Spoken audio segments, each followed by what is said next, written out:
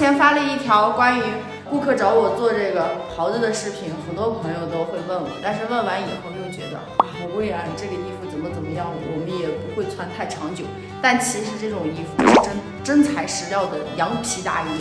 皮质是真的，实实在在的羊皮，不含一点假的啊！我之前给大家做过一期视频，是羊皮这个东西现在很便宜，但是工艺很贵，因为俗的每一张皮子都是用手俗，而且工艺不少于5道工艺才能俗出一张皮来。还有一个特点就是蒙古袍也好，咱们这个羊毛袍也好，它纯手工制作，每一针每一线都是手工缝的，所以在这个年代，我感觉可能。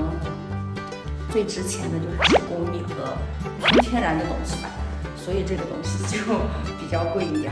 我们是按一张一张皮算，每个人用多少皮。然后呢，第二个就是手工是另算的，手工是直接给木棉阿姨的1000块钱。如果冬天你们也想像我一样穿一件温暖的大袍子的话，大概得1个月才能定制出来一件，所以你们要趁早哦。 这一个也是男士的，上次那个也是男士的，这个男士呢是200多斤，然后1.7米几来着，反正就是他要求大一些，要比上次那个还大。然后这个袖子也做的比较长，如果回去不长的话，可以往回编一下嘛，对不对？如果短了的话很不好弄，所以我们一般给顾客就是做的就是这样的。最主要是你们看一下这个针线，这个是没法用机器做的。 包括这个都是用手缝的，大大小小的针都不一样，还有这个牛角扣，做工还是非常精细的。还有上面弄了一些小的这个补丁，都是为了这个凸显这个就是咱们过去都是这样穿。如果要是说某一个朋友想要的话，我们都是按照身高和体重去衡量你用多少张皮子。大概这个用了7张皮，我记得是，因为它这个袖子就比较费皮子。 还有的人想做立领，那个立领稍微工艺复杂一点，这好像也可以做。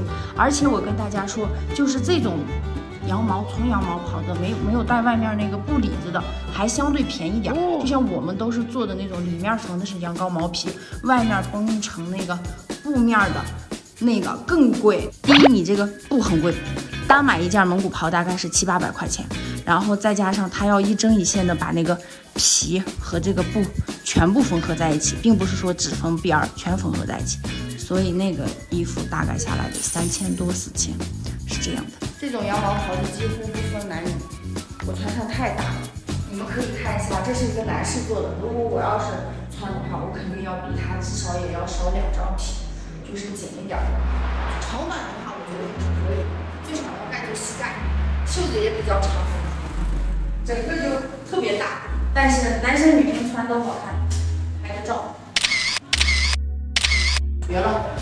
但是我们也不能做一件这么贵的袍子去拍照，对不对？所以还是以实用为主。但是我跟你们说，这个抗风、抗雨、抗啥都抗寒都特别的抗造。这个东西也不用说拿回去洗啊啥，它这个慢慢，要是怕脏的话，把羊毛皮穿在里面，羊毛穿在外面。下雪的时候把羊毛放进雪抖一抖就洗了。 然后平时的话，如果这个黑了，我觉得你们黑了也没关系，我们过去都磨的都明了，但还是也得穿。所以说你们就不要担心太多东西，这是真皮草，不用洗的那种。OK， 还有什么问题评论区问我 ，OK。